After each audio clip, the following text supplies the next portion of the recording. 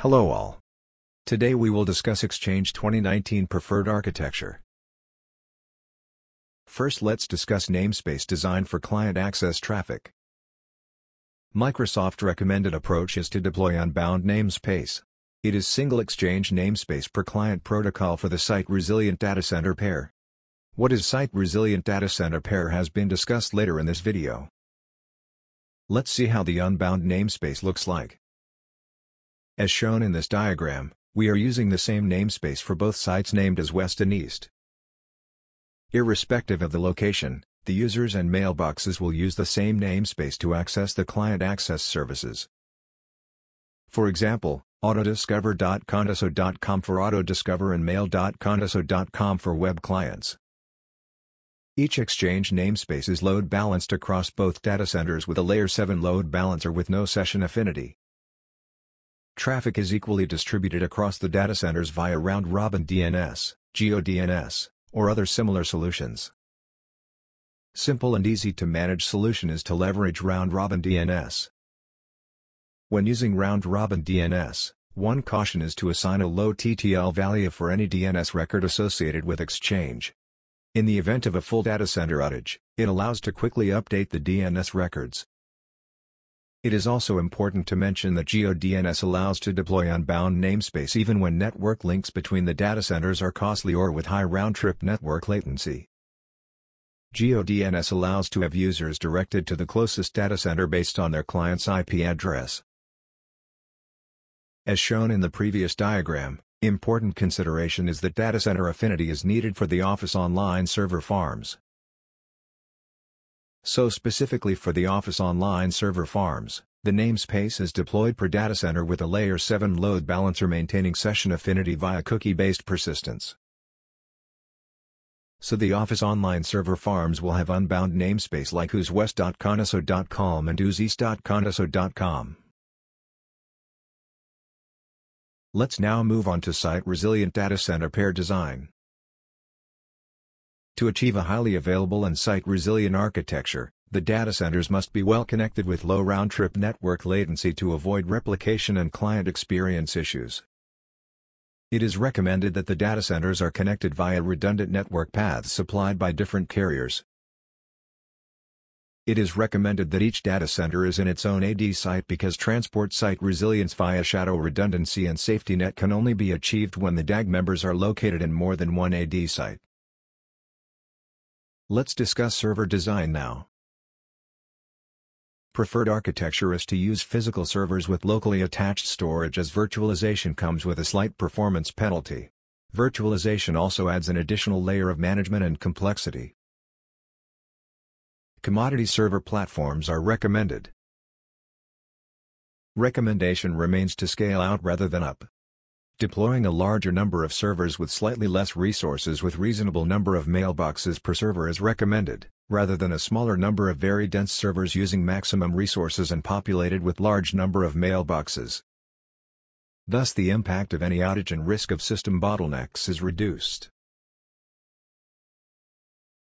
For storage design, what is preferred is single RAID 1 disk pair for the operating system, Exchange binaries, protocol and client logs and a transport database. The remaining storage is configured as JBOD. Recommendation is to have two classes of storage for everything not already located on the RAID 1 disk pair. Those two classes are traditional storage class and solid-state storage class. Traditional storage class contains Exchange database and transaction log files. For traditional storage class, large capacity serially attached SCSI disks are preferred. Up to 4 database copies are preferred with no more than single active copy per disk. At least one disk is reserved as a hot spare with auto-reseat enabled. Solid-state storage class contains metacache database files which are also known as MCDB files. MCDB is a new technology in Exchange 2019 which stores mailbox meta information such as folder structures, item metadata, etc. to improve database performance. Microsoft recommendation is to deploy around 5 to 10% additional storage as solid-state storage. traditional and solid-state disks should be deployed in a 3:1 ratio where possible. Whether traditional or solid-state, all disks housing Exchange data are formatted with ReFS, with integrity disabled. It is recommended to encrypt each disk with BitLocker. Let's now move on to DAG design.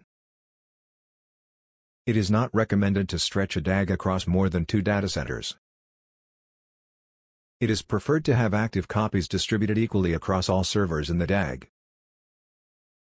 It is preferred that each datacenter is symmetrical with an equal number of DAG members in it having a witness server for core maintenance.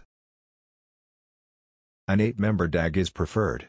A new DAG should only be created when the existing DAG has scalability concerns. For a DAG network, single and non-teamed network interface for both client connectivity and data replication is preferred. Recommendation is to deploy the witness server in a location isolated from network failures in the datacenter pair. It enables automatic failover in case of a datacenter level failure. If there is no third location, the witness server can be placed in Azure or in the datacenter where the majority of the users are physically located. Let's discuss the data resiliency now. In the preferred architecture, database copies are distributed across the site-resilient datacenter pair to protect data even from a datacenter failure. It is preferred that each database has 4 copies with 2 copies in each datacenter. The 4th copy is configured as a lagged copy. It is configured with 7-day replay lag time with Replay Lag Manager enabled to provide dynamic log file playdown after loss of non-lagged copies. To protect against accidental or malicious item deletion, single item recovery, in-place hold, or deleted item retention can be used.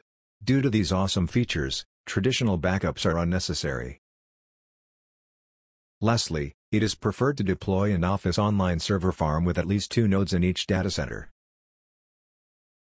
Mailbox servers should be configured to rely on the local Office Online server farm in their datacenter to ensure the lowest possible latency.